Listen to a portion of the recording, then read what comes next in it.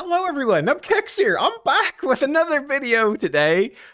We obviously had the teaser. We talked about this in today's video earlier when we were talking about Safgate, but we have the new blessings. We have them all. It's a whole brand new divinity. We are going to be breaking it down in today's video. Here is the little blurb. Let's go through it and then let's look at each of the blessings and talk about whether they're going to be good, what champions might use them, etc. So, hi folks. Today we are excited to announce a highly anticipated new blessings divinity, Harmony, will be available in the game as of update 8.6. I actually don't know what update we're on right now. I'm guessing this is probably like next week or probably the next couple of weeks, right? With the next fusion, I guess. So I'm thinking it's coming soon. While creating the new divinity, our main goal was to expand the existing pool of blessings. That would be what would happen if you add a new, with more possibilities, enrich the gameplay and make it more versatile. That would be the goal.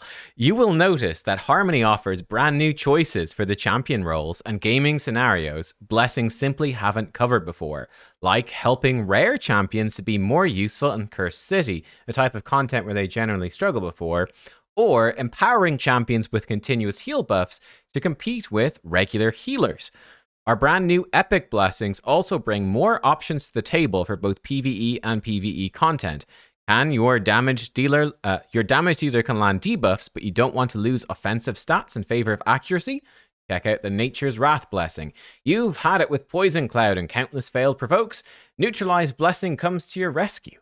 And lastly, Harmony's legendary blessings were created with PvP content in mind, helping your damage-dealing champions to tackle opponents under Stone Skin or stand your ground against fear debuffs. We hope you'll have fear debuffs in PvP. We hope you'll have a lot of fun trying them out. Check out the infographic below for more details. All right, well, let's dive in. Again, reminder, I actually did a mock-up. And let me know, these are not their ones. We're going to look at their ones now. These were my ones, like the rare blessings, ignore resist or ignore accuracy. Epics, I said, a chance to debuff enemies that attack you. A chance to heal allies whenever they take damage. My legendary ones were a chance to ally attack or just one that would improve the power of stat boosting buffs or decrease the power of stat decreasing debuffs. So these are mine, quite general. Let's take a look. So the first one up then is Nourish. This is the rare blessing of the Divinity of Harmony. Increases the value of the heal granted by continuous heal buffs placed by this champion. Each continuous heal buff placed by this champion restores a portion of the target's destroyed max HP. So at 1 star, 5% more healing. At 3 star, it's 10% more healing from continuous heal. At 5 star, 15%, and at 6 star, 30%. So it's obviously, again, quite weight. It's just the way they do it, unfortunately. It's very much weighted towards the 6 star. It becomes twice as powerful. It's pretty darn minor at the lower stages, but it might be a decent option compared to the other options because rare options kind of very limited. Restoring destroyed max HP, it's 5% at 1 star, 10% at 3. It's actually directly equal, 15% at 5 and 30% at 6. This restoring destroyed max HP is often entirely useless because it has to be actual healing. So for instance, let's say in Hydra, if I have, so I'm running, never mind, I can't show you in game, we're running Doom Tower. But let's say in Hydra, your continuous heal heals you up. Well, the Head of Decay will actually destroy your health when continuous heal heals you. And yeah, then this will attempt to fix it, but it's still probably a net negative. Although it does, you know, it lessens it a little bit, but it's not great. But if you're at full health, the way that normal heals and miracle heal works, if you are at full HP and you heal somebody, it doesn't actually restore anything because you haven't actually healed. You have overhealed. You've done excess healing, and that doesn't work with miracle heal. I'm guessing it's probably going to be the same with Nourish. Now, I don't know for sure, but if this doesn't work on overhealing, that makes it much worse. And hopefully they would change both the coding on Miracle Heal and, if needed, on this as well, so that overhealing would still restore max HP. That would be much better to make it more effective. But, you know, with Miracle Heal, if you do overhealing, it will destroy your max HP, but you won't get anything restored. I'm worried it will be the same thing with Nourish. Nonetheless, I think this blessing is fine. It's okay. You know, we've got a good few champions that put out a lot of continuous heals. This will make them heal more. Seems decent. That's actually a pretty good one. Nature's Bounty up next. I mean, it could probably be a bit stronger, but it's fine in terms of design. So rare blessing.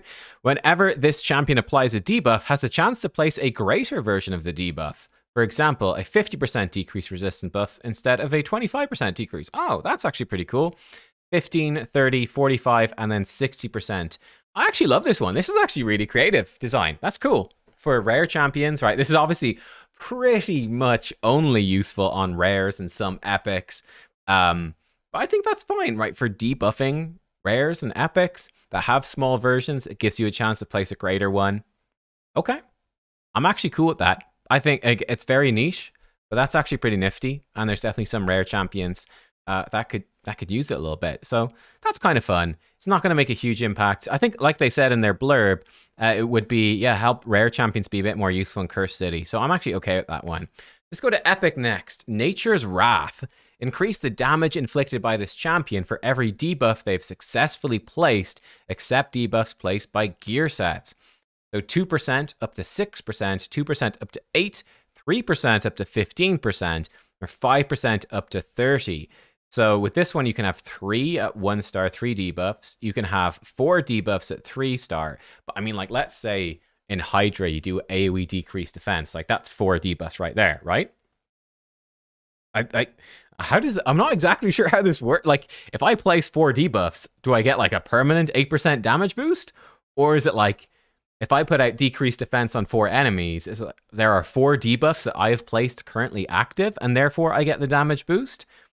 Would it be like, I put out decreased defense on 4 enemies? Well, I have 1 debuff placed against each one, so I get a 2% damage bonus against each one. Yeah, I need to place like decreased defense and weaken. That would be 2. How does it work? Very unclear. Very unclear. Anyway, look at 5 star, 3%. That's up to 5, and then 5% up to 30. That's 6 debuffs.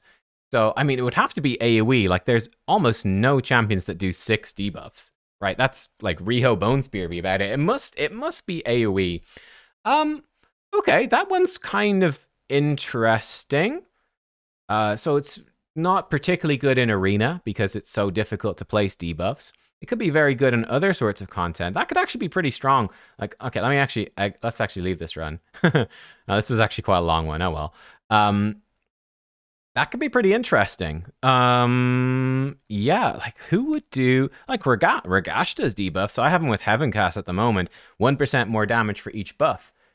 With this instead, he'd be getting 2% more for each debuff. It's not, I mean, it's actually not that much better, but it is a bit more. If it works AoE, like he could put decreased defense on everyone and get 8% damage boost. That's kind of nice. And that's just a limited example.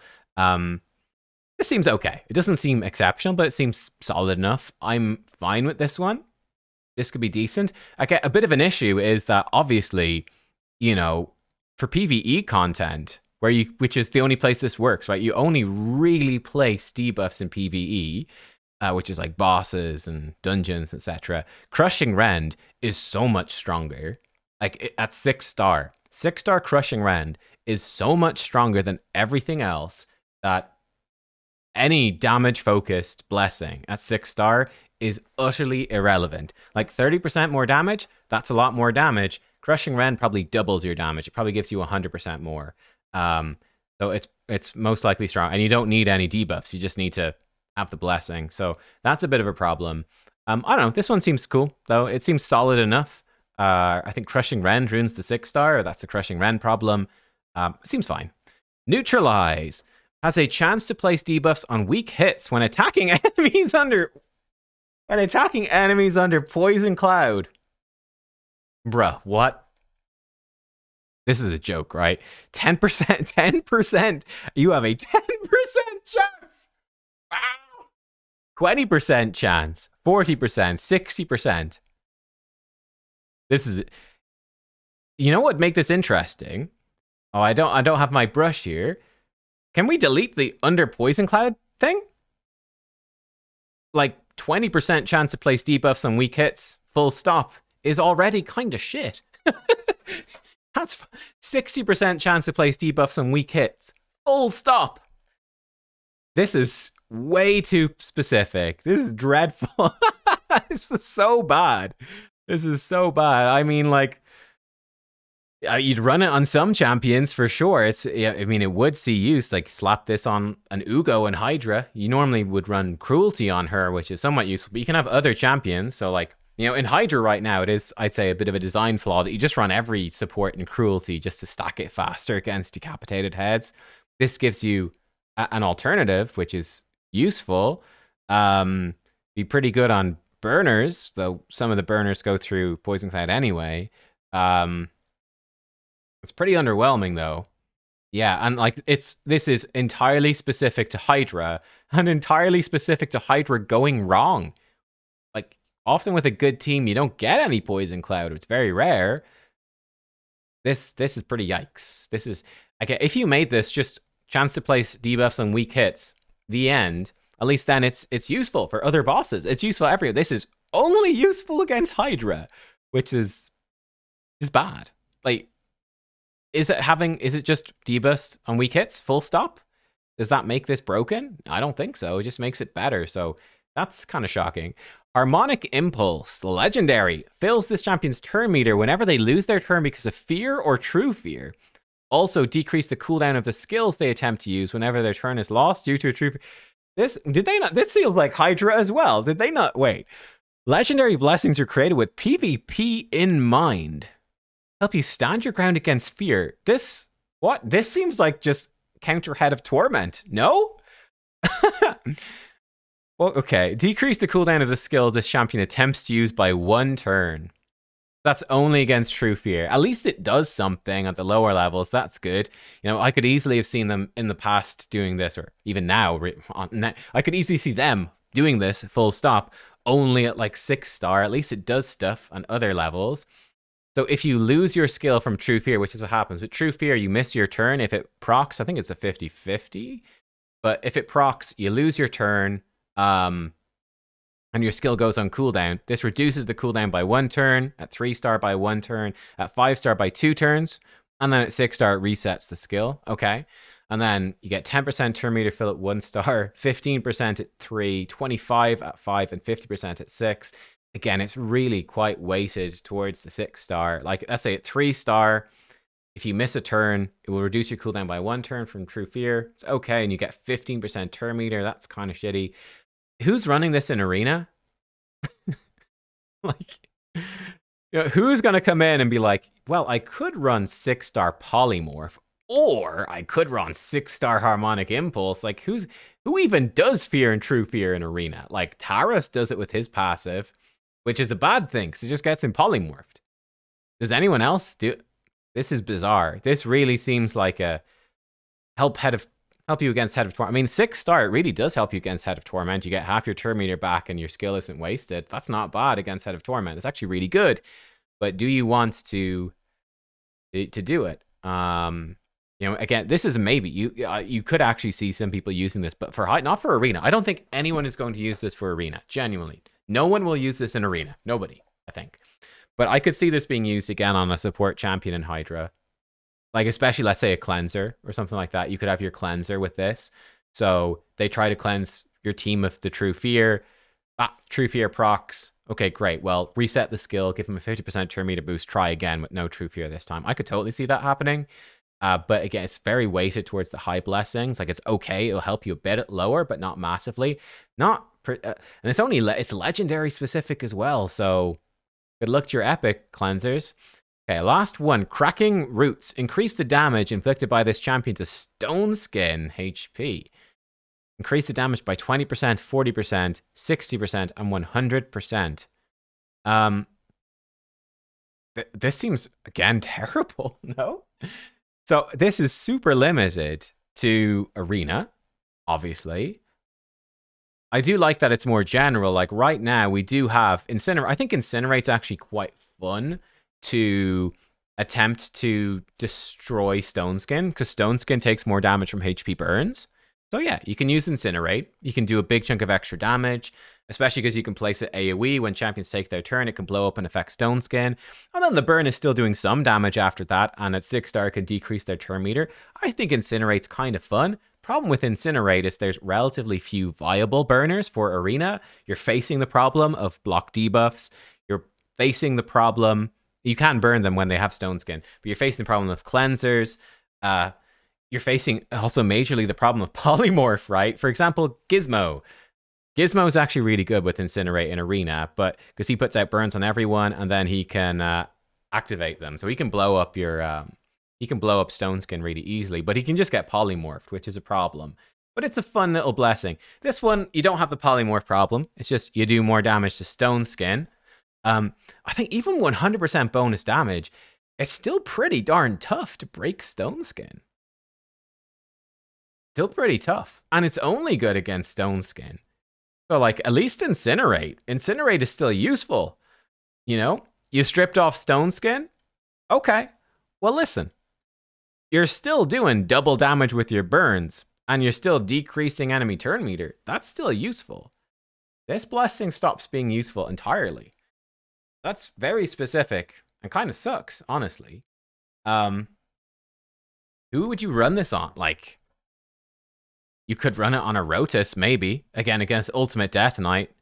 Be like, okay, well, at least I can try smash this. But again, the problem with Ultimate is you can just run triple reaction. So, yikes, that's a bit of a problem. I guess it makes Stone Skin 9-piece a bit more relevant. You can get the bigger shield, but what's even the point of the bigger shield? Like, you can just have your first turn of Stone Skin be basically indestructible at reaction. I guess 9-piece Stone Skin makes your... Yeah, the 9-piece would make your second turn stronger. I don't know. I don't know about that. I don't know. Guys, I prefer my ones. My ones are much more general. Some of them are very specific. Okay, so Nourish. Nourish is okay. It's probably just really weak, but it's conceptually okay. It's probably just underpowered. I'm guessing. I don't know. You'd have to run the maths, but it's probably a bit weak.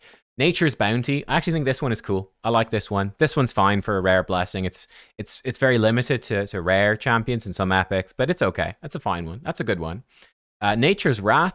This one is decent as well. It's sort of a Heavencast-esque blessing. It's just sort of overshadowed by other blessings, but it's fine. Neutralize. This one is absolutely horrendous. This is so bad. This can be salvaged, but it's not good. Harmonic Impulse. This one is also being marketed incorrectly as an arena blessing when this is an anti-torment blessing. I don't like this one. Honestly, I don't like this. You could have... This would be more interesting as like a gear set or something. And Cracking Roots. Again, this seems pretty underpowered. Seems too niche. I don't know. I don't necessarily object to really niche blessings. This one is way too niche. I think Anti-Stone Skin... I mean, it's useless for every dungeon. It's literally arena only. I mean, there's a bunch of blessings that are... Like, Polymorph is arena only. It's not necessarily a problem. It's probably good that there's more counters to Stone Skin. I don't know if this is the way to do it. Don't know if this is the way to do it. I mean, the damage blessings in arena are fairly weak otherwise, but I mean... Is this even worth running? You probably still can't break Stone Skin, and I don't know, right? You probably still can't break Stone Skin. Don't know. Guys, what do we think about all this? Let me know your thoughts. Again, first impressions are mixed for me. Pretty mixed.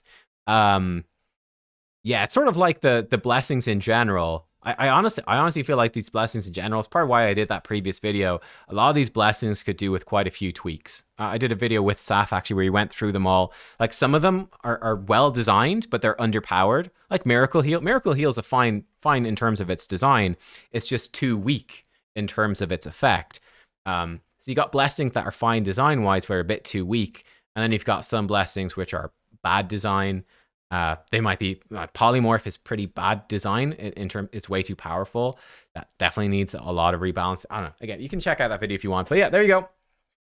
New blessings. Let me know what you think. I'm mixed. Very mixed feelings on it. And I will see you all next time. Goodbye.